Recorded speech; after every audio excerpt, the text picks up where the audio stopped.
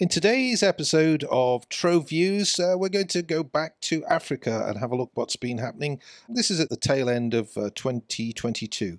So we previously recorded that the Yonka-1 well had sputtered, that's drilling as we speak, and that Shell had announced that the Northern Ocean's Deepsea Ballista semi-submersible was operating down there.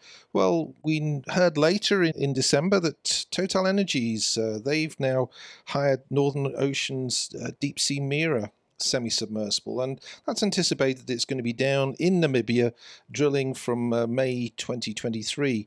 Now it's a 300-day firm program with two options of up to 180 days, targeting basically the deep water, the abyssal plain type plays. And the first, or one of the wells that's been considered is the Venus West, which is an extension of the Venus discovery. Now, if this is successful, it would of course mean a major reserves upgrade. But we'll be watching this and other wells throughout Namibia in 2023 and reporting regularly in our news summary. Now going on here to Angola, and PGS have completed the final PSDM products. So this is the Kirchhoff post-stack depth migration, and it's over block 27 in the Namib Basin. So it's really just north of the Lüderitz Basin, north of Namibia in effect. So apparently the pre-salt and both the post-salt have the quality has been substantially upgraded here, and there is a greater understanding of the exploration potential in this very exciting and upcoming area.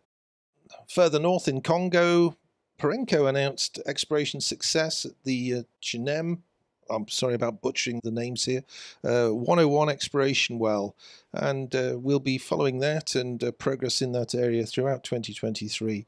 Now, the Welligence wells to watch list for 2023 for Africa, that includes a number of wells. ENI's Tarfaya well offshore Morocco. There is the South African well that TotalEnergies is going to drill, the 5671X. That's blocks 5 or 6 or 7 1X. So just down to the south of Venus, actually between Venus discovery in Namibia and the sort of the Brulpadda discovery in South Africa. And also another ENI well that's anticipated will go down this year is the Raya-1 well offshore Mozambique. So we'll be watching these and all the other wells that are drilling throughout the year. In Mozambique, in Eastern Africa, well, the government has announced the awards of the licensing round out there, and the major winners out here have been CNOOC, the Chinese national company. So you can see that there's basically awards in the south and here up into the to the northern region, offshore Zambezia and Nampula. So one to watch. ENI picked up a block as well, but the details are listed here, and you can see the makeup of the partnerships in this block.